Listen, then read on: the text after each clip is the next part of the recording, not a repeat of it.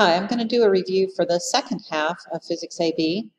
Would be the beginning of a Physics B exam review. Now I'm going to go fast. I talk fast, but you can stop this and replay it or slow it down, whatever works for you.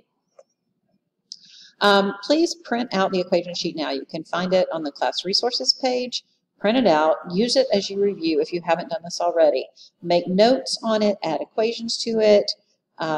Put sample problems on it, whatever you can. This is a live link.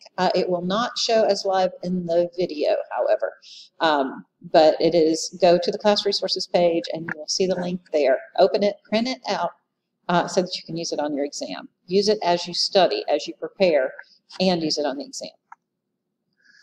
First question, if you double the mass of a moving object, the kinetic energy will.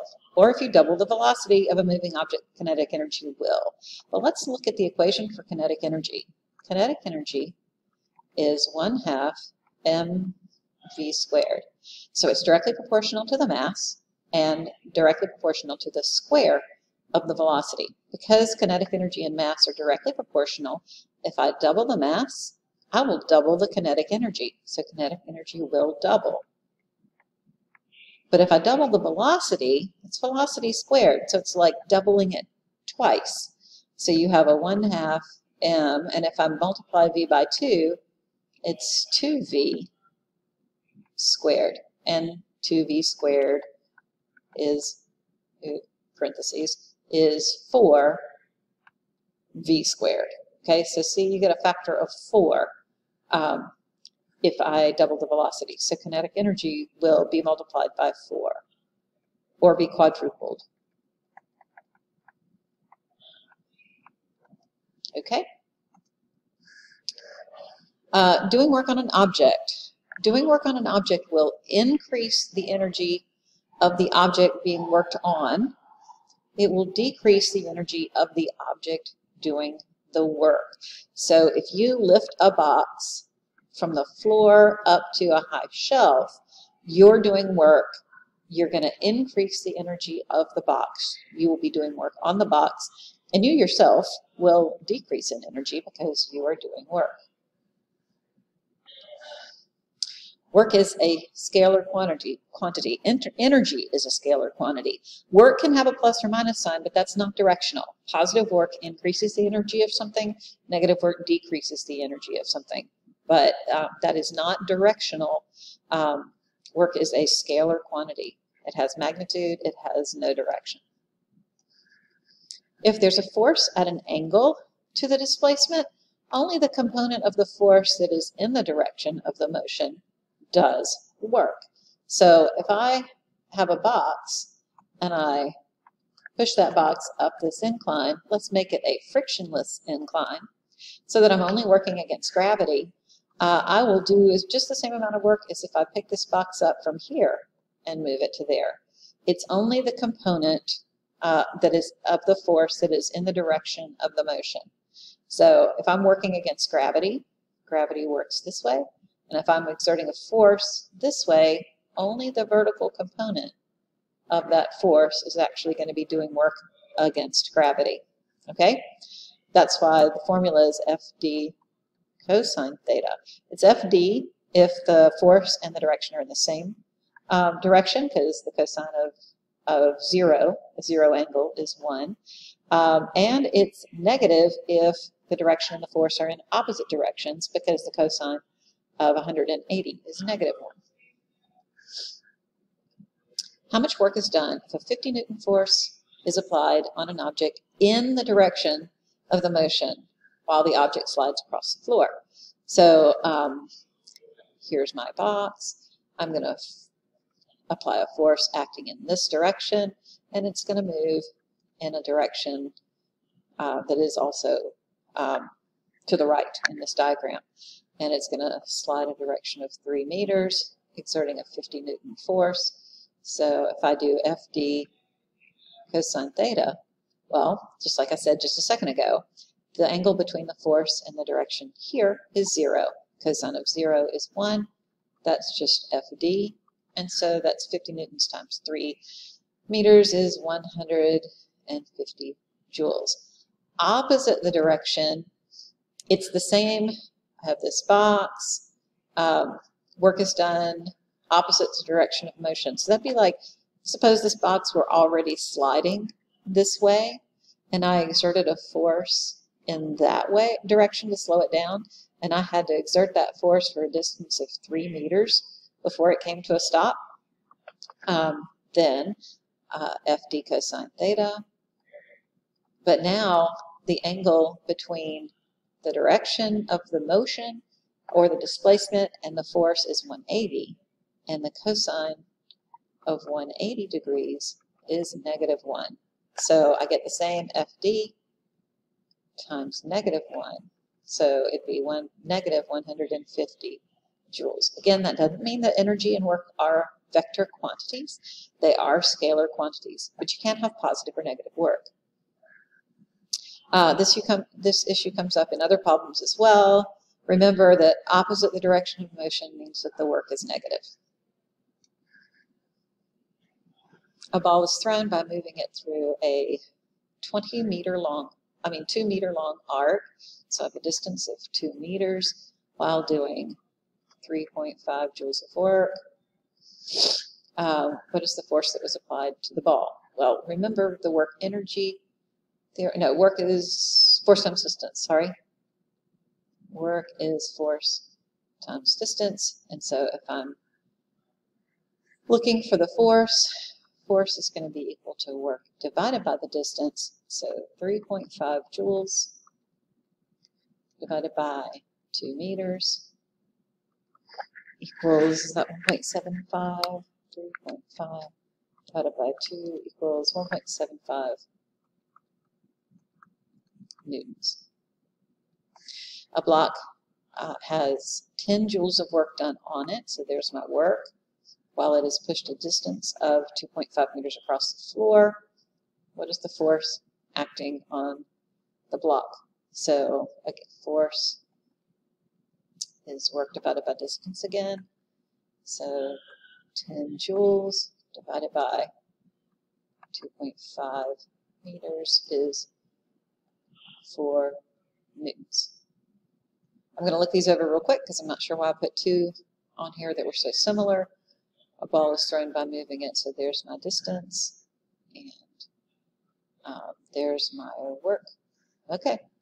A rock with a mass of 10 kilograms falls, say there's mass, falls a distance of 25 meters to the ground. What is the work done?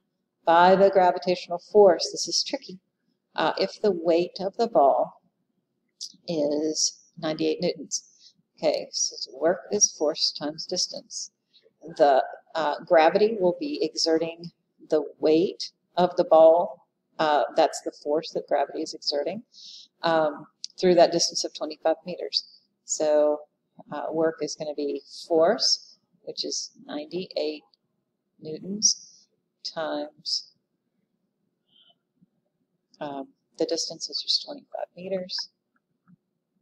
So 98 times 25 is 2,450 joules. Now I need to check and make sure that, okay, be careful, because if you lifted this box, you would do 2,450 joules of work on it if you lifted it with a constant speed, a distance of 25 meters. And in that case, the gravitational force would be doing negative work because you would be lifting it while gravity acts downward. But in this case, the rock falls, so that's downward, and the gravitational force is downward, so the angle between the two is 0, and that's the answer. What is the kinetic energy of a 6-kilogram toy car that is going at 1.75 meters per second across the floor? Kinetic energy is 1/2 mv squared, so 1/2 times 6 kilograms times 1.75 meters per second squared. So 1.75 times 6, and then divide that by 2. And I get 5.25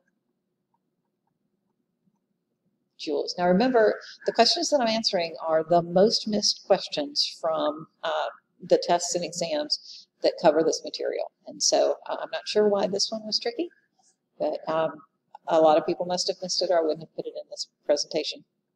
A 3 kilogram toy car has 25 joules of kinetic energy.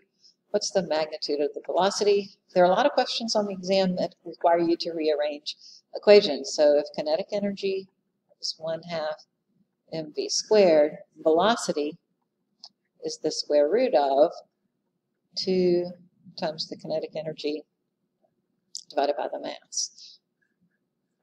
Multiply both sides by 2, and you get a 2 on the side, and then divide both sides by m, and then take the square root.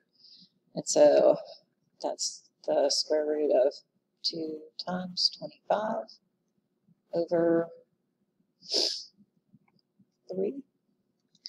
So 2 times 25 is 50, divided by 3, 16.67, and then take the square root of that. And I get 4.1 meters per second. 45 kilogram kid on a skateboard has, left a word out here, has 35 joules of kinetic energy. How fast is he going? Okay, that's the same question as this one. What is the velocity? How fast? And again, rearranging the equation, I'll get this one again. I don't need to go through that. And so the velocity is the square root of 2 times 35 over 45. 2 times 35 divided by 45. And then take the square root of that. And I get 1.25 meters per second.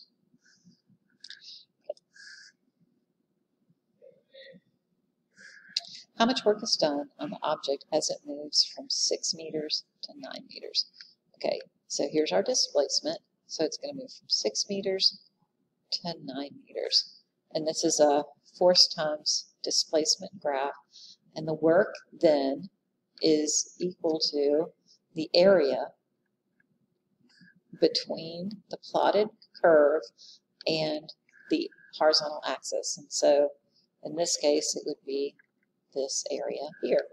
And the area is a triangle, so it's going to be 1/2 the base of that triangle times its height. So 1/2 the base is from 6 to 9 is 3. And the height, it goes from 0 to 60, right? 60, and 60 times 3 is 180, and half of that is 90 joules. This is a very typical question. They could put the same graph, they will. The same graph is on there with different areas that you have to find. If you're asked to find between 9 and 10, then you would just find the area of this rectangle. If you're asked between 2 and 5, you'd be finding the area of this rectangle, this right here. If you're asked to find between like 0 and 5, you'd have to find the area of this triangle and the area of this rectangle and add them together. The same graph will be on there with different sections that you'll have to find the area of. But work is the area between the plotted curve and the axis of a force displacement graph. The value of gravitational potential energy is always measured from the center of the Earth. No.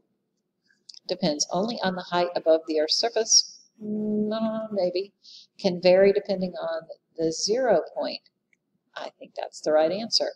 Is fixed for a specific height. No, because it's mgh or mgy, and so it depends on the mass as well. So it's not ever measured from the center of the Earth. Well, I guess it could be, but typically we use a reference point. Remember, that's the point of this problem, is you set your reference point, and it doesn't depend on the height above the Earth's surface. It depends on the height above our 0 point or our reference point. So that's the answer. What is the value of gravitational potential energy of a 15 kilogram object that is 5 meters above the ground relative to a point 8 meters? Okay, so here's the ground. Our reference point is up here. 8 meters up here. The object is 5 meters high here at 5 meters. This is 8, this is 5. So it is below the reference level, and so it's going to have a negative potential energy. It's this difference in height. So it is the final height minus the initial height is -3. So it's 3 units below, that's what the negative would be, 3 units below the reference level. And so when we're calculating the gravitational potential energy, we would say mgh, mass times 9.8 times -3. So 15 times 9.8 times -3 is -441, and that's the answer. You would be in good shape if you use 10 for G. Your answer won't be exactly right, but it'll be close. If you'd use 10, you could 15 times 10 is 150, times 3 is 445, and it's negative, and this is the only one that's close to -445. I use 10 when I'm working out problems, just because it's so much easier. How much energy is stored in a spring? Now remember, elastic potential energy is 1/2 kx squared, where k is the spring constant, and x is the distance through which it's compressed or stretched. So we have 1/2. K in this problem is 725, and x squared 0.650 squared. My calculator, 0.65 squared times 725, and then divide that by 2. And get 153, and it's energy, so it's joules, and there we go.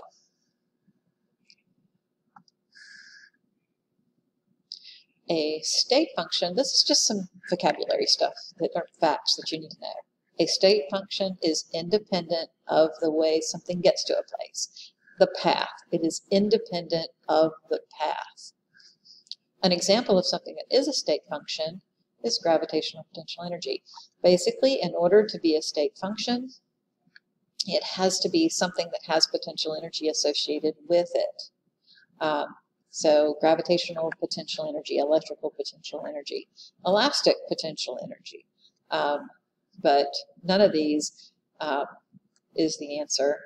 Friction is a non-conservative force, which we haven't talked about during this review, but you should know about it. And you only have a state function if it is a function that deals with a conservative force like gravity, not friction. So basically, if you see friction in there, no, it's not a state function. The exception to the law of conservation of energy occurs in any of these cases. And there's a bigger law, the law of conservation of mass and energy, in which none of these would be a violation. But if you're strictly looking at the law of conservation of energy, because some energy gets converted to or from mass in each of these cases, energy is not conserved. Mass and energy is. And there's another thing down here that you can't really see. The law of conservation of energy can be applied under normal circumstances. Perhaps I should slide this down so that shows. Hold on a second. There we go. Okay. So look for that. The law of conservation can be applied. That would be a good beginning to a multiple choice. No, here. And then under normal circumstances. A conservative force is one where the path does not affect the work done and results in conservation of energy. Gravity is a conservative force. Force applied against gravity, like lifting something, would be conservative. The spring force is conservative. Friction is not. For energy to be conserved, as a box slides down a slope, so you have an incline with a box on it, and the box is sliding down the slope. For energy to be conserved, friction cannot be present because friction is a non-conservative force. And so if friction were here, it would be taking energy out of the system and energy would not be conserved. The box must speed up. Well, there's, yes, because gravity is the force that's acting on it. And so, yeah, so friction cannot be present. That's true. the box has to speed up. If gravity is the only thing that's acting, it would be accelerating the block down the incline. The energy due to the height is all converted to energy of motion. Well, by the time it gets to the bottom, it would be. So all of the gravitational potential energy here, energy due to height, would be converted to kinetic energy when the box got to the bottom. And so yes, all of these are true. Power is work divided by time. It is the rate of doing work or the rate of converting energy. Momentum and impulse. So we're moving into the second unit module for Physics B. What would make an elastic collision not perfectly elastic? Kinetic energy not being conserved. That's the big difference between an elastic and an inelastic collision. Even if things bounce off of each other, which is what a lot of students think elastic collision means, they can bounce, but if energy is lost, if kinetic energy, specifically kinetic energy is lost, it is not a perfectly elastic collision. An inelastic collision is one in which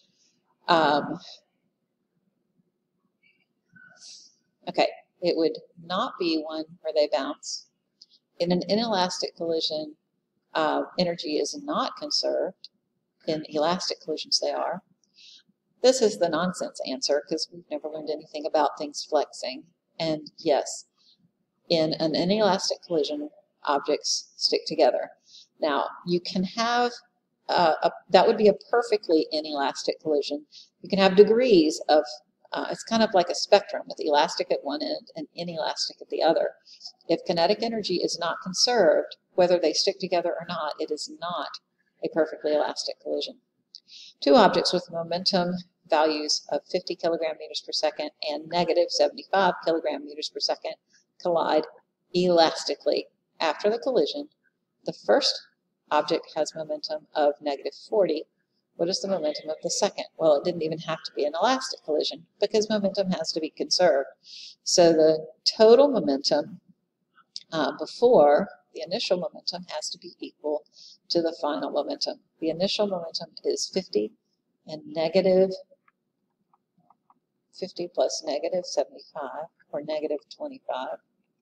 And so the final momentum is negative 40 plus something, let's give it a big X. And so to solve this, if negative 25 is negative 40 plus X, add 40 to both sides, and I get X equals, positive 40 and 25 is 15. So 15 kilogram meters per second. So the elastically, we didn't even care. Because momentum is conserved even in elastic collisions. A meteorite with momentum of 1,700 kilogram meters per second breaks into two pieces. One continues forward with a momentum of 2,300 kilograms. There's the velocity of the other piece if it has a mass of 25. Again, initial momentum equals final momentum. Total initial momentum equals total final. So I have initial momentum of 1,700. And that has to equal the sum of the other two momenta. So 2,300 plus the missing momentum. Subtract 2,300. And 1,700 minus 2,300 is negative 600. And that is equal to the mass times the velocity of this other piece. And it has a velocity of 25 kilograms. So if negative 600 equals 25 kilograms times the velocity, divide both sides by 25 kilograms, and 600 divided by 25 is 24. So the velocity is, now it's, remember this negative here? Negative 600 divided by 25 will be negative 24 meters per second. So it's that answer. Two skaters push off. One heads to the right. Okay, so the initial momentum is 0. And so their momenta have to add to be 0. So 0 equals, one heads off to the right with momentum of 85 kilogram meters per second, and one heads to the left Oh, wait a minute. It doesn't say that they're stationary. So, sorry, we don't know the initial momentum. So the initial momentum is 85 plus negative 65, or you could just say minus 65. But when I say the total or sum of, I like to add things together. So 85 minus 65 is 20, positive 20. And so since the final momentum is 20, the initial momentum has to be 20 as well. And the final momentum is positive, so the initial momentum had to be positive. How much time would it take to stop a 2.75 kilogram ball traveling at 3.9 meters per second if a constant force is applied to it? Okay, so we have the momentum impulse formula. So force times time equals mass times change in velocity. To stop okay, so we're going to have initial velocity of delta V is in final minus V initial. So the final velocity is 0, and so the change in velocity is negative 3.9 meters per second. If I need to know the time, time is mass times change in velocity over the force equals 2.75 times negative 3.9 divided by negative, so this force is being, right, it gave you a sign right there, negative 5 newtons, so it'll come out to be positive. So 2.75 times 3.9 and divide that by 5, I get 2.145. So there we go, seconds. Writing Newton's second law in terms of momentum allows us to deal with a change in mass and a change in velocity. If we just think about just momentum, if we just think about Newton's second law, F equals ma, then there's our change in velocity. But if we rewrite it in terms of momentum, then we can deal with both mass and velocity changing. So if the force on an object is constant as a mass is decreased, then the velocity increases. So if momentum is conserved, momentum is mass times velocity. If the force is constant, then as mass is decreased, then velocity has to increase to keep the product constant. Okay, there are a number of questions that are variations on this theme. Some have the whole chart filled, and you have to determine if it's a perfectly elastic collision or not. Others tell you it's perfectly elastic, and you have to find a missing piece like this one. Determine the value of the missing data point.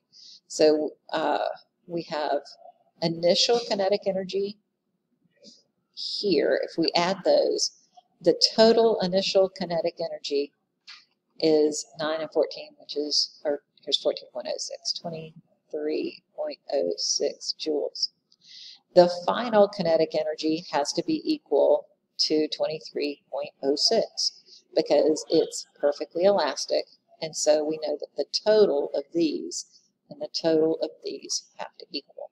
So 23.06 equals 21.34 plus something. Subtract 21.34 from both sides, 23.06 minus 21.34, and I get 1.72 joules. So that's what would go there. Again, there are variations. The other common one is all of the values are filled in, and you have to determine if it is perfectly elastic. And then you would add up these two and add up these two and see, are they equal? And if they're not, then it's not perfectly elastic, and if they are, it is. A crate has momentum decreased by 3.62 kilogram meters per second by a force of 5.31 that opposes its motion. How long does it take? And this is the impulse momentum theorem we used on a previous problem. So if I want time, the time is going to be equal to mass times change in velocity over the force, and that equals Well, we don't need, okay, the momentum is decreased. So the change in momentum, this is change in momentum. And so the change in momentum is 3.62 kilogram meters per second divided by a force of 5.31. Calculator, 3.62 divided by 5.31 equals 0.68 seconds. Okay, the Doppler effect is one of those problems that are missed a lot, and it's simply because of people messing the signs up. So get your equation sheet and make sure that you know what each of these variables means and what makes them positive or negative. This does not mean that you're always going to have a negative in the bottom. If the velocity of the source is negative, then this thing would be positive. So be careful when you put your stuff in. What is the Doppler frequency? That would be the F prime of a 211 hertz sound. So that's the actual frequency. If the source is moving away from a stationary observer at 45 meters per second, use 345 for the speed of sound. So the Doppler frequency would be the velocity of the sound waves, which is 345, plus the velocity of the observer, and the observer is stationary. And then the speed of sound, 345, minus the velocity of the source. And the source is 45. And so 345 divided by 300, 345 divided by 300 times the frequency. Forgot about that part. Times the original frequency. So 345 times, what was the original from 211? So 345 divided by 300, and then times 211 gives me 242.7. And there you go. Be real careful about what goes where. On your equation sheet, make it very clear where the velocity of the observer and the velocity of the source go. This should not be a question that's missed often, but it is. A particle has a force of 10 newtons applied to it back toward the equilibrium position when it vibrates at 0.331 meters. What is the Hooke's law constant for that particle?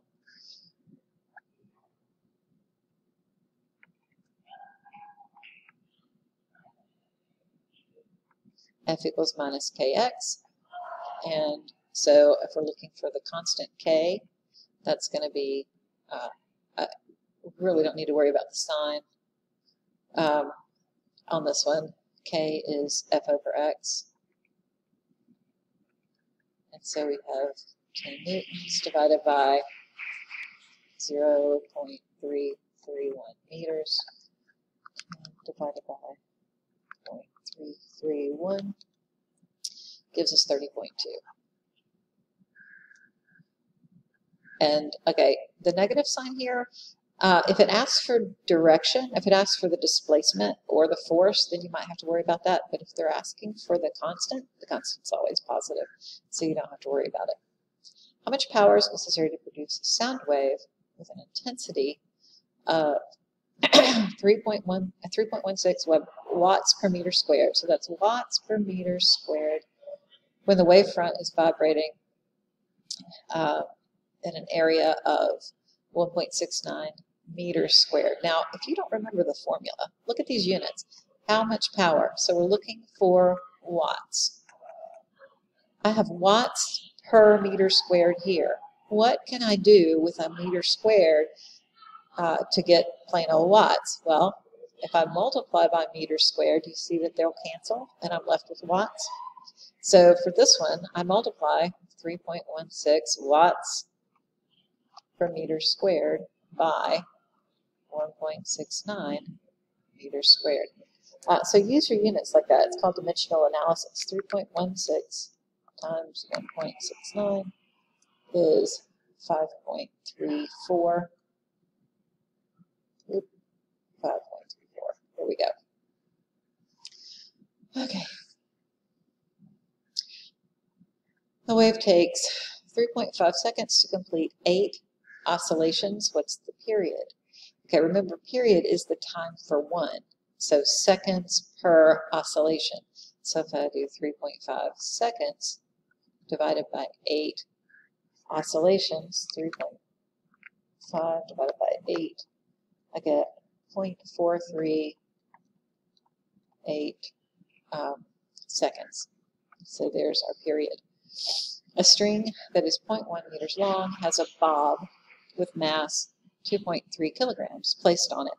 It is allowed to swing so that the amplitude is 0.0250 meters. What's the period of oscillation?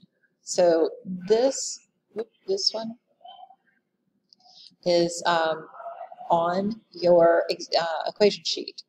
And period is 2 pi times the square root of mass divided by the spring constant. But that's not the equation I want to use. I want to use this one. It's a pendulum. So that's not a mass on a spring. It's a string. So basically we have just a pendulum here that's going to swing. Okay, so the period is equal to 2 pi square root of the length over gravitational acceleration. So that's 2 pi times the square root of 0.1 meters over 9.8. We don't care about the amplitude and we don't care about the mass. So 0.1 divided by 9.8 equals, and the square root of that times 2 times 3.14 is 0.634 seconds. A 6 kilogram pendulum bob is placed on a 10 meter long string, pulled back 5 degrees. What's the period of the pendulum when released? Again, we don't care about that. We don't care about that because the period is 2 pi square root of L over G. I'm not going to work this out all the way, just plug the numbers in like you did there. If a mass on a pendulum were taken to the moon, where the acceleration to gravity is much smaller, the period of oscillation would, well, look at the formula. If I'm on the moon and this gets smaller, even if it's under a radical, having something in the denominator of a fraction get small means the value of the whole would get larger, and so the period would increase. Putting 2 pendulum problems, I probably meant to do a period of a spring here, a mass on a spring. Mark that formula on your equation sheet. It's got mass and the spring constant under the radical, where this one has length and gravitational acceleration. So make sure you know where those are on your equation sheet.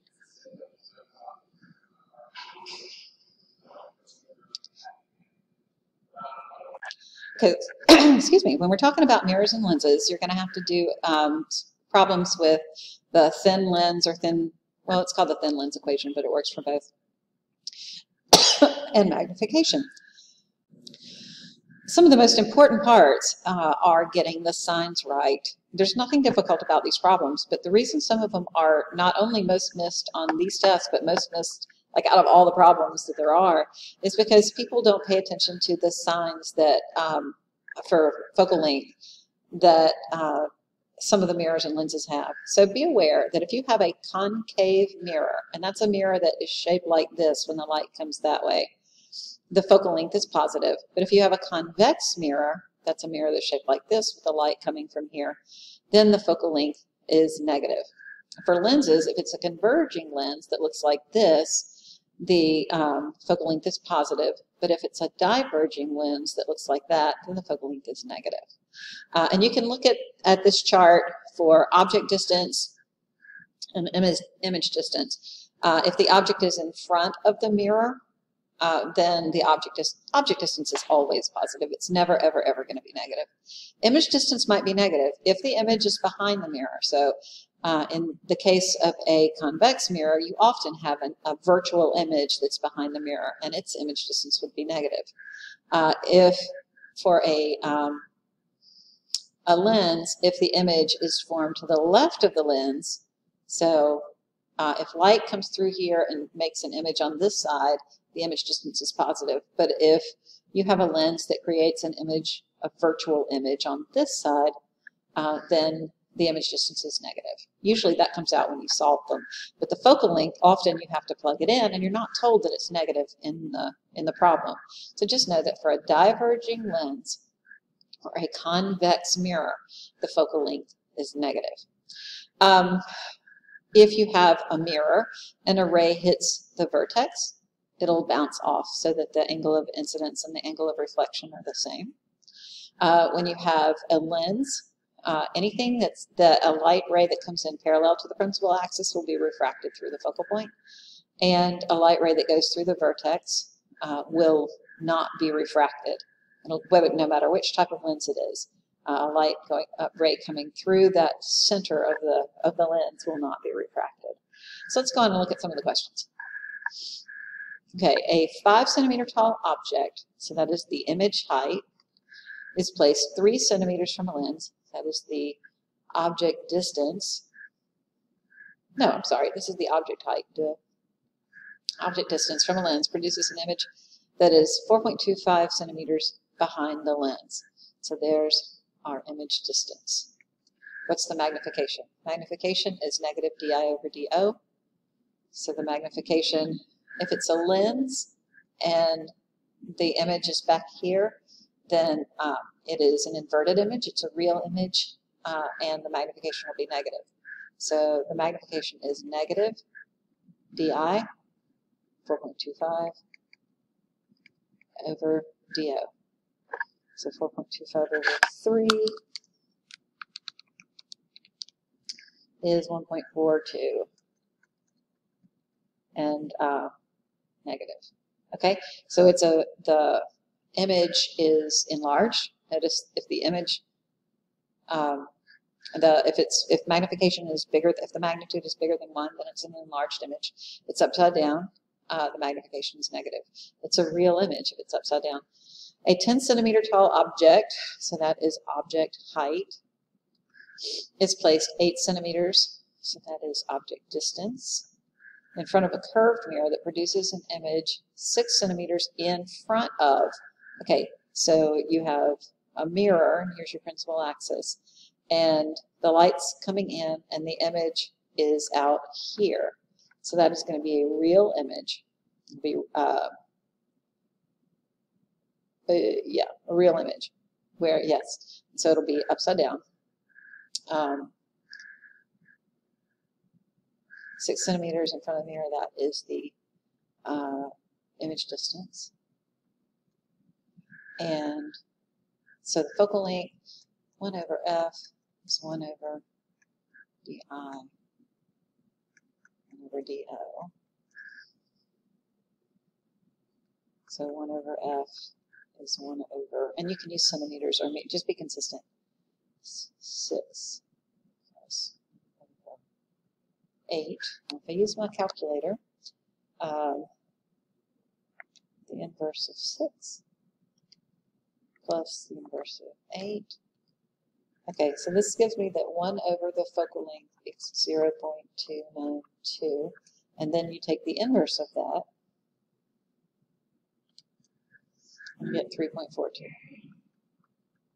And the focal length has units, so it's centimeters. A 10 centimeter tall object is placed 8 centimeters in front of a curved mirror to produce an image behind the mirror. So the image behind the mirror is, the image distance is going to be negative, and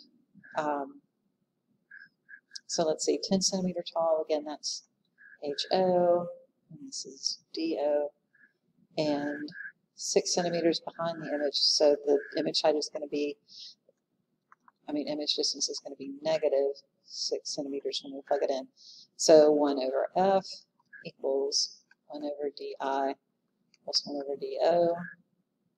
1 over F is 1 over negative 6 plus 1 over 8. So the inverse of 6 again, but it's going to be negative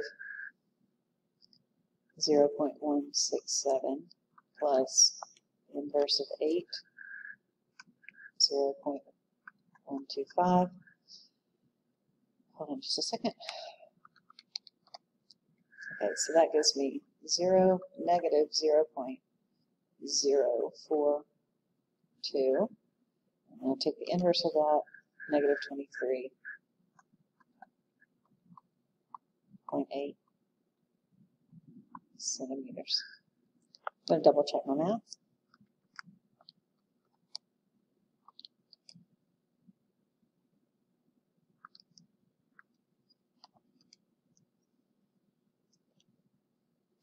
Yeah, I got negative 24 the second time I did it. There was some round off error there. Okay, so be really careful. See, it didn't tell you to make the image distance negative. It just said it's behind the mirror. And so, like in that table, the image distance is negative if the image is behind a mirror. The image distance is positive if the image is in front of the mirror. So you might want to, if I were taking this test, I might would have that chart printed out and have it beside me. These are some of the most missed questions of all, and it's all about those sign conventions. A 5 centimeter tall object, that's object height, is placed in front of a concave mirror. So we have a mirror that's shaped like this, and the focal length is 3 centimeters. An image is produced 4.5 centimeters behind the mirror. So this is image distance behind the mirror. And remember, if the image is behind a mirror, then the image distance is negative. So the image is negative 4.5 centimeters. Now what I'm going to look up real quick is if I have a concave mirror, is the focal length positive or negative? This is why I told you that if I were you, I'd print that chart out.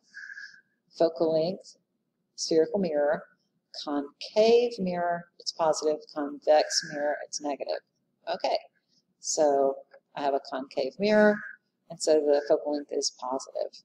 Good.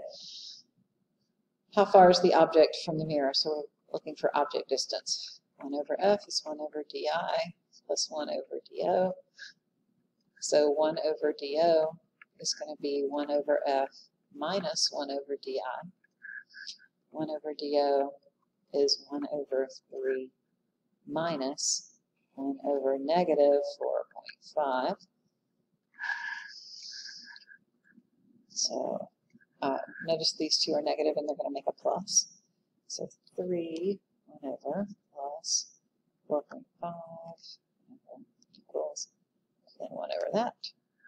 And I get 1.8 centimeters. And I put that there just in case to make sure that I got all my signs right. They're tricky, but they're the most missed questions of all, not just on this test, but of all, like all of the ones on the exam. And it's all about the signs.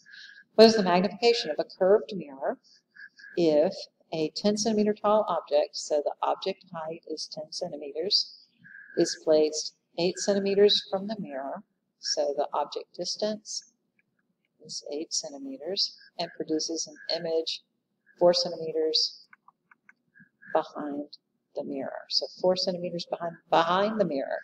So if it's a mirror and the image is back here, then the image distance is negative. So the image distance is negative 4. And magnification is negative di over do. So that's negative 4 over 8 is 0.5. And again, I'll put the answer there just to check myself and it's right. Okay, look over some ray diagrams. They're just not hard, and you're not going to have to draw them yourself. You're just going to have to complete them. Real and virtual images. Virtual images are always right side up. They are on the negative side of a lens or a mirror, meaning they're on the left-hand side of a lens or on the right-hand side of a mirror. They have a positive magnification because they're right side up.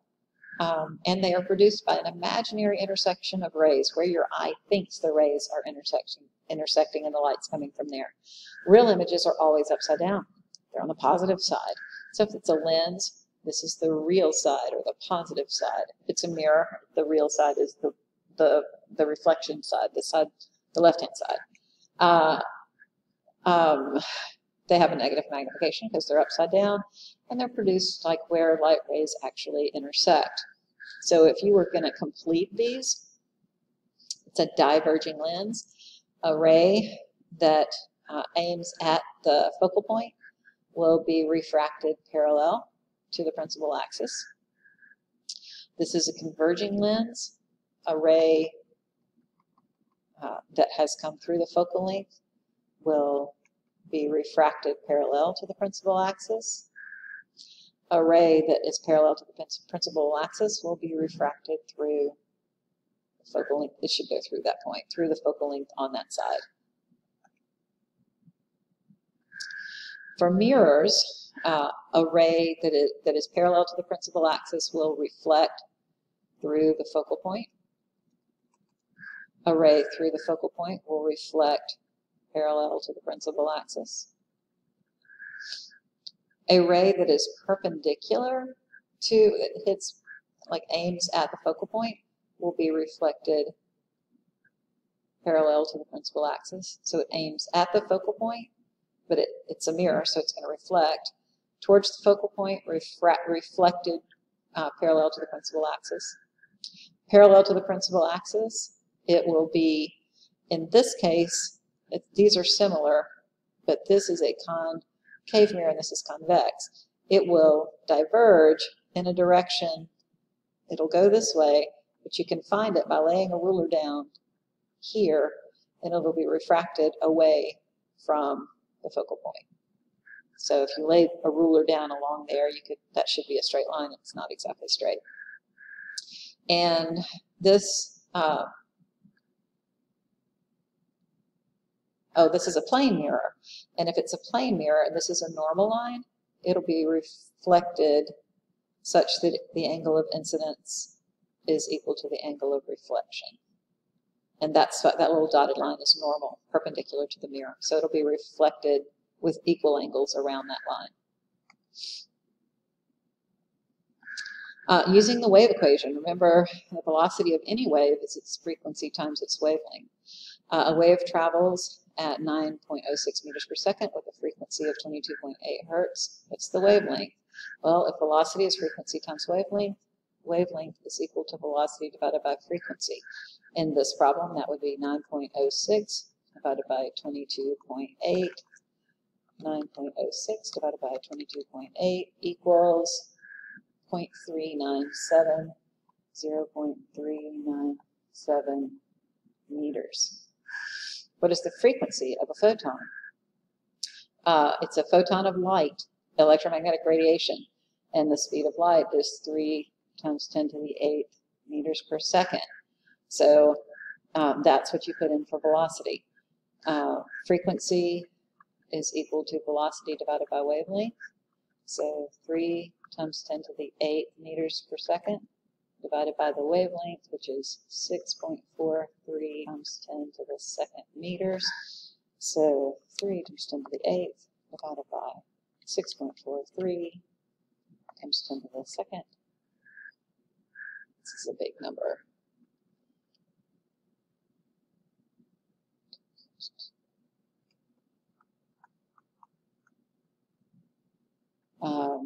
Hertz. And probably since we have 3 significant figures, I would probably say 466,000 hertz. Round it that way, or 467, I guess. If that's a 5, then that would round to 467. Now this is multiple choice, and so you're just going to look for the one that's closest. Yeah, this was big and it's bothered me, but that's a times 10 to the 8th and it's times 10 to the 2nd, so we're left with a times 10 to the 6th with that, and this is about a half, 3 over 6.4, so I'm okay with that. What is the index of refraction of a substance if the critical angle is 69.3 degrees, going from some substance. Okay, so that we're looking for N1, so it's going from some substance into water, and so that's N2. And this is Snell's law at the critical angle, says that the sine of the critical angle, so sine of 69.3, is equal to N2, 1.33, over N1. And we're looking for N1. So N1, that is 1.33 divided by the sine of 69.3. 1.33 divided by 69.3 sine equals 1.42. And there's no unit on our index of refraction. When a ray slows down as it crosses into a boundary between media, the ray will bend closer to the normal. So if this is my slow medium, if this is my fast medium, and this is my slow medium, and light comes in at an angle, this is my normal line. That ray will be bent towards the normal. So this line will be closer to it than if it had just gone straight.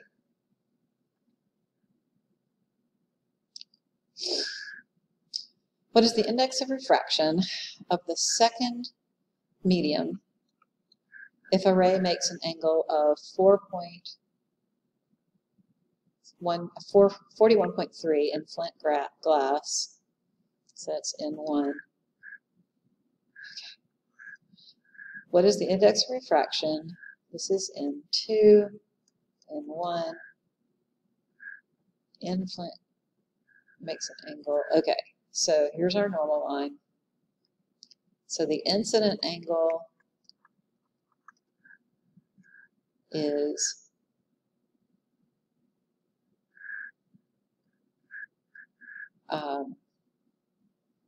this is a confusing question. What is the index of refraction of the second medium? So we're looking for N2.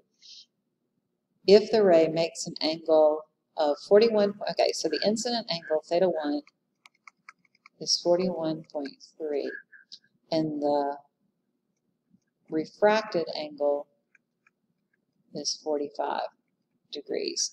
And so N1 sine theta 1 equals N2 sine theta 2.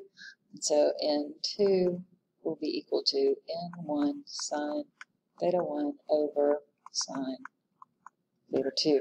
Okay.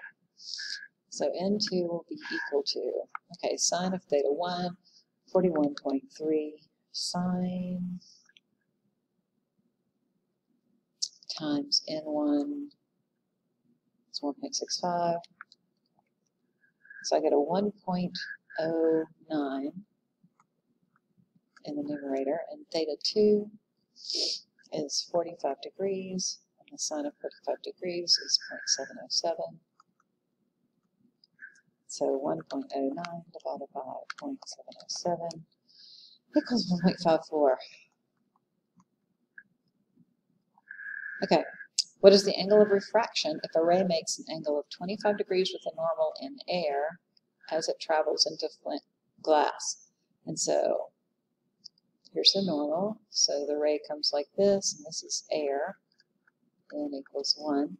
And it travels into flint glass where n equals 1.65, so it will be bent toward the normal. So this is our 25-degree angle, and we're looking for that angle. So N1 sine theta 1 equals N2 sine theta 2, and we're looking for sine theta 2 is N1 sine theta 1 over 2. So N1 is 1, sine theta 1, sine of 25 is 0.4226 over N2 is 1.65.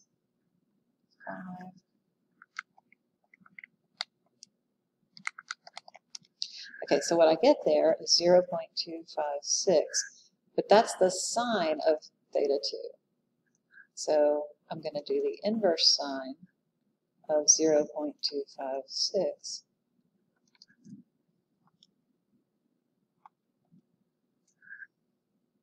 And I get 14.8 degrees.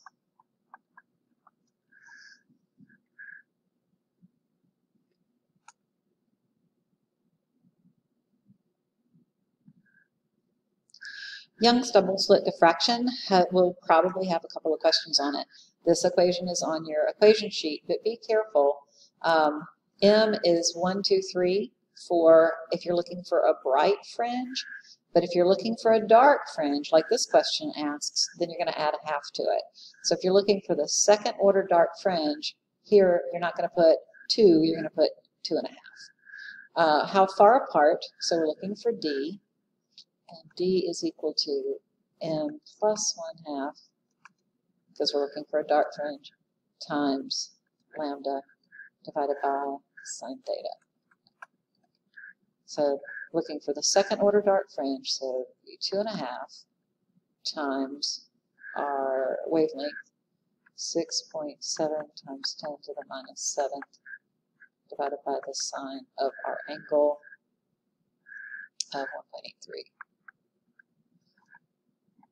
So let's see, 2.5 times 6.7 times 10 to the minus 7th equals, and then divide that by 7 equals, and I get to use scientific notation for this.